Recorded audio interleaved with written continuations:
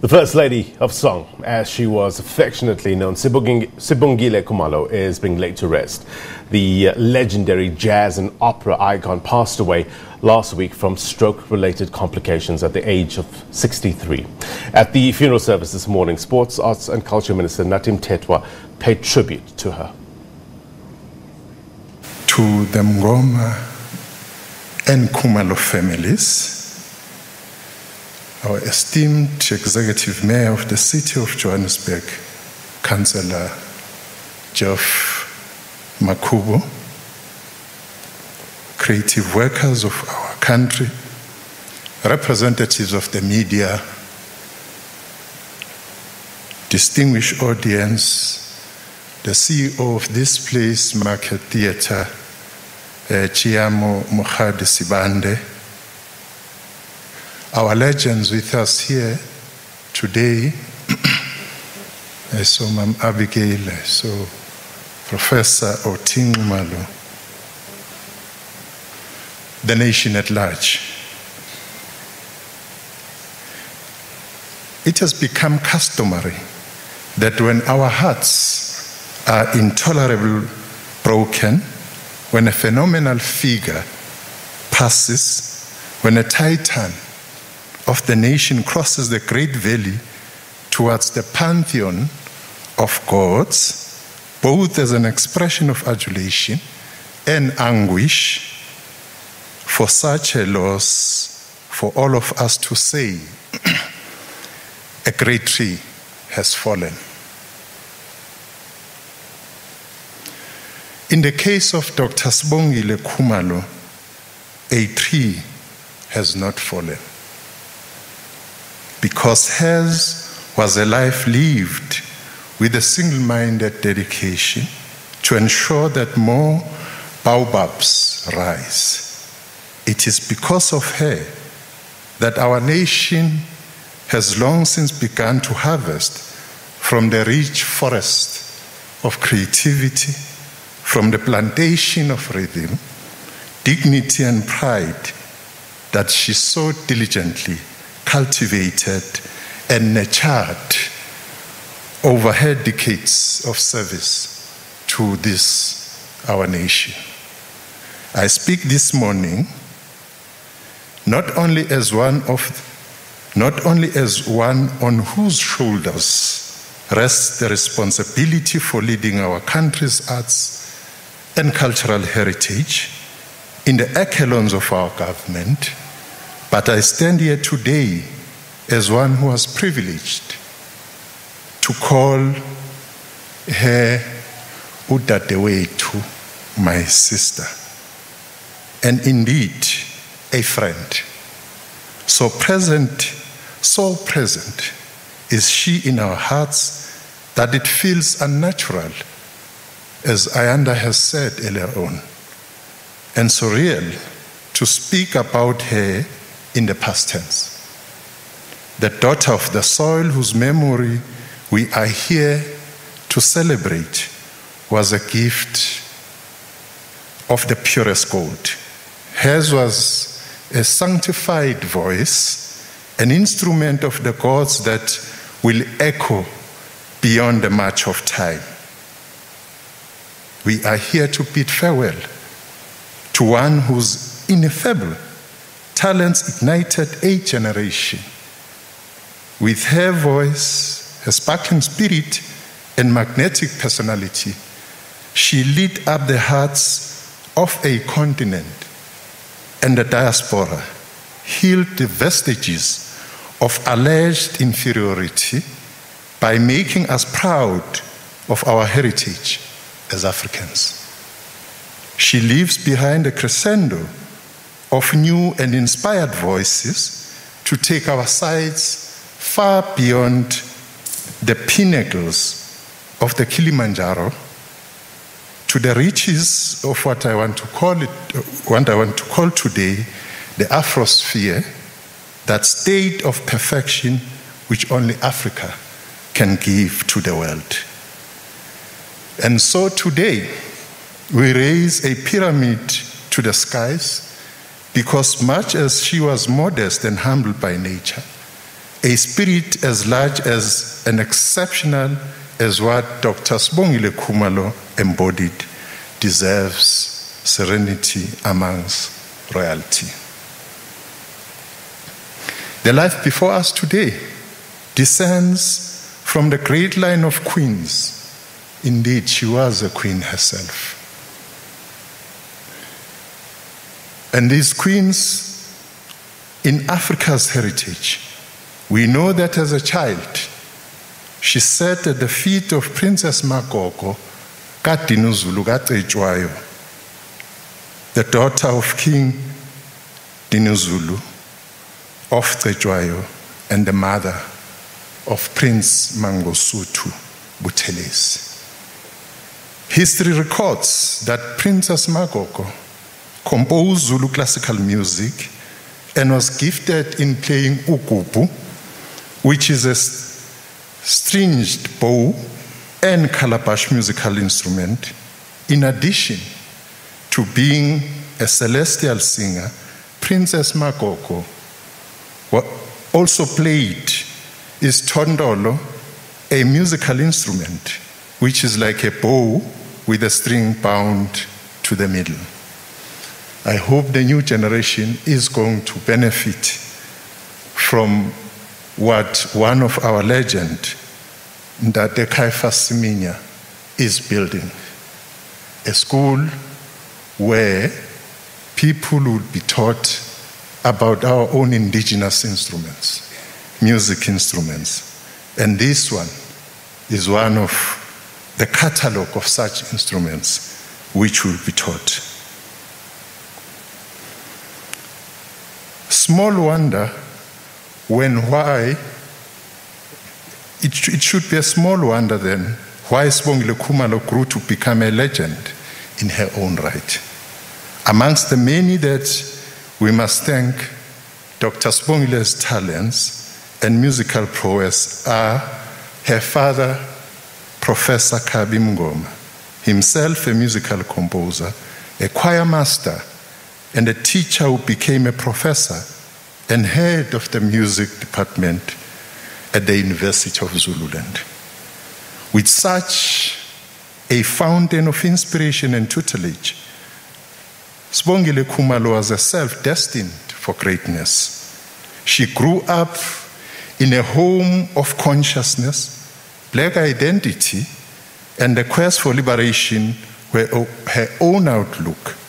As a Pan-Africanist, was nurtured by the great stalwarts of our country, such as Professor S.K. Mphahlele and Ndate Zef Mthupeng, the Lion of Azania, who ensured that throughout her life, Dr. Sibongile Khumalo would become a torchbearer and an instrument of service of our nation.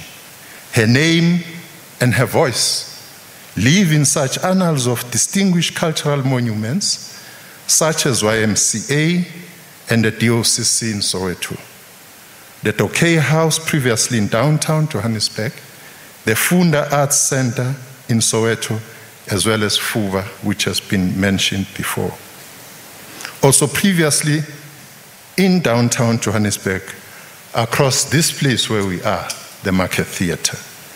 These are training and cultural institutions where Sibongile Khumalo not only performed, but also taught legends of young people in the craft of music, both as a singer and as a cello player.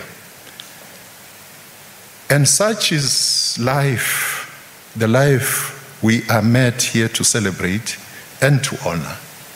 Those who would have wanted to know and to meet the legendary figures of our history, the phenomenal women who shaped the heart of our continent, can declare that through Sibongile Khumalo, they have encountered the likes of Queen Zinga, the Angolan matriarch, who fought against colonialism in the 16th century. Through Sibongile Khumalo, we can declare that we have shared a lifetime with Princess Mkabayiga Jama, the kingmaker, for 3 successive reigns in the 17th century. Through her, we have seen Queen Mojaji, the Rain Queen. And following her life, we have held hands with Queen Mandantis, the Queen and Regent of the Tlokwa people who rose like a baobab in defense of her people and heritage during the Mfecane and kept her people secure and intact. It is through her that we know that Queen Nonesi of Abatembu. She passes in the year when our people pay tribute to Mama Charlotte Maxeke, the religious leader and artist in her own right, social and political activist who became the first black woman to acquire a university degree in South Africa after having graduated with a Bachelor of Science from the Wilberforce University, Ohio, in 1901. And so, Sibongile Khumalo's true legacy is a journey that can be traced across the sands of a distant time, which is how, through her music, through her rich, dynamic, and versatile voice, she was able to send us to the sacred depths of our being, leading us on quest for the rediscovery of our roots as the children of the soil. It is through this odyssey of rhythm, this lyrical trance and pilgrimage of the soul, that our true purpose was revealed to us, that ours must be a continent destined for the crescendo across all spheres of human endeavor.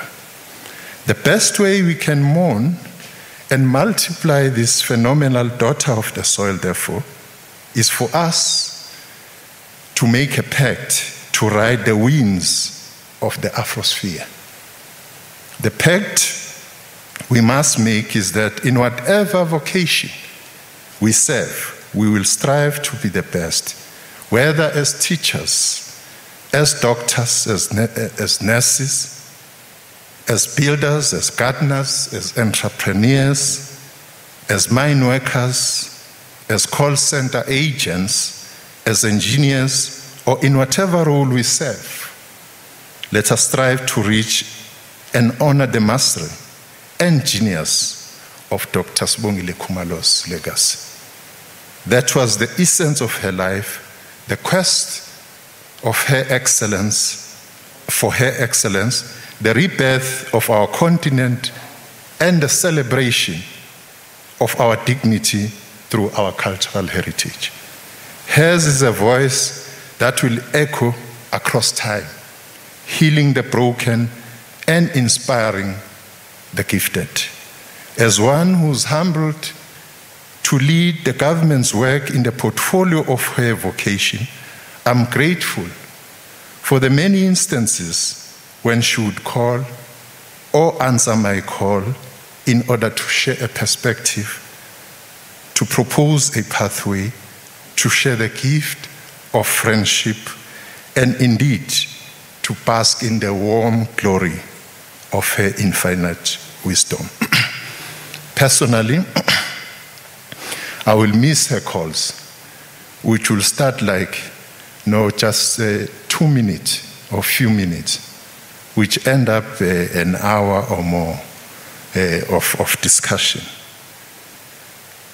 And at this point, I'd want to thank the family for really doing what she wanted all of us to do. That we come, we celebrate her the way we celebrated her. She was able to write her own script and say what is it that she wants when she was still alive. I also want to, from the government point of view and generally the people of South Africa, to thank one South African who has shown her patriotism and love for his country and her people. That when my sister was not well, And when the kids reached out that she's not well, we looked to the corporate people. And one, Dr. Stavros Nicolaou, responded to the call. We thank you, and the nation thanks you for that. I also want to thank the person who worked with him to run around and interact with the family as would have wished to happen. My brother, Bongani Dembe, was able to interact with the family. We tried, but her maker had the last voice. As a nation, we thank Dr. Sibongile Khumalo for being the jewel on the crown of the heritage of this land. We thank her for placing our talents as a people across the global sphere.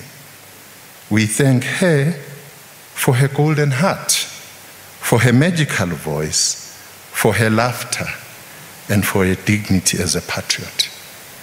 As we raise your pyramid to the skies today, we say to you, Sibongile Khumalo, lala ngoxolo mapala nguzana abanye bebhala ngepensela, lala ngoxolo Mntungwa mzilikazi kaMashobane.